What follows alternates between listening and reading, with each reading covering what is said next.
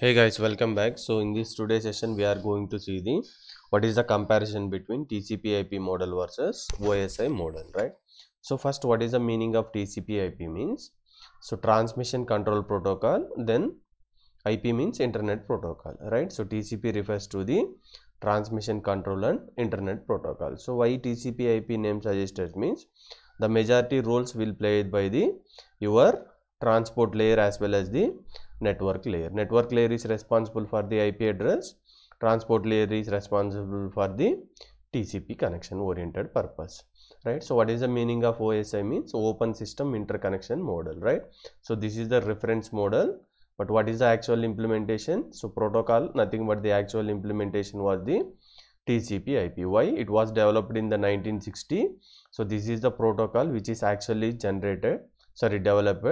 So this is only reference purpose, right? Now see that in which year it is developed. The TCP IP was developed in the year of 1960 by the Department of the Defense, right?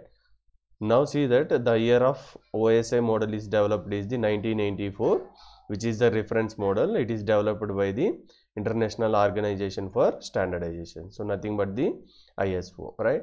So now see that OSI as the standard, it consists of the 7 layers architecture like application layer, presentation layer, session layer, transport layer, network layer. Then we have the data link layer and physical layer.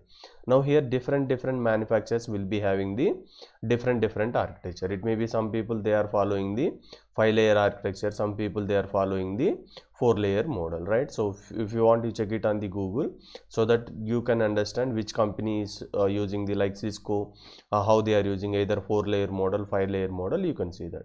And then one more thing, TCP IP does not have the very strict boundaries. It means that either you can use the 4-layer architecture or 5-layer architecture, right? But here OSI has the strict boundaries, means we need to use only 7-layer architecture mechanism, right? So now what is the next point of TCP IP model is that it is the developed protocol than the model. So model here it is meaning that only we are using for the guidelines, nothing but the reference purpose.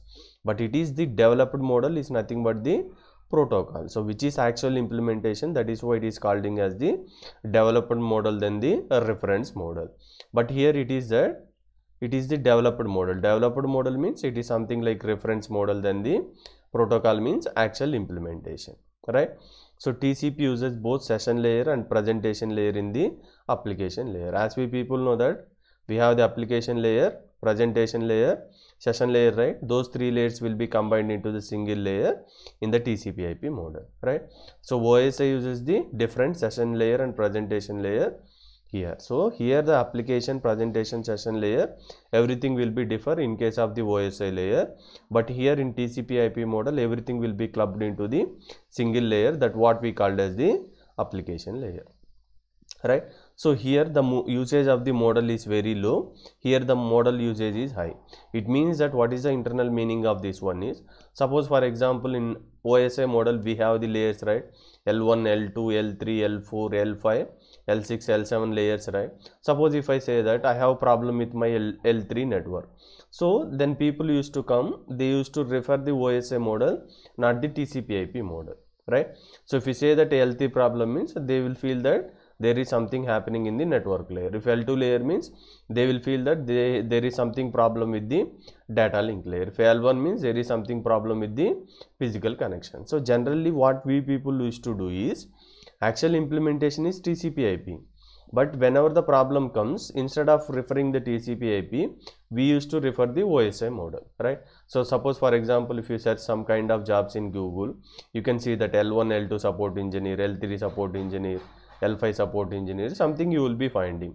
It means that for reference model, this model is highly used rather than the actual implementation. This is the meaning of this one, right? Now it provides the standardization to the device like routers, your motherboard, switches, like nothing but L2, L3 devices and other hardware devices.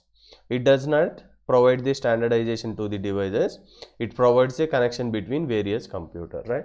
So here actual implementation, this one means it will provide the standardization, it will not provide the standardization. Then along with this you can add the few more points, right? So what is the one point you can able to add, if you know what is the difference between OSI IP model and TCP IP model, if you studied? So here data link layer, physical layer will be combined as the link layer, right? In case of 4-layer architecture model. So here data link layer is separate, physical layer is separate. So like that you can add some more point, right? I hope you understand. Thank you guys. Thank you very much.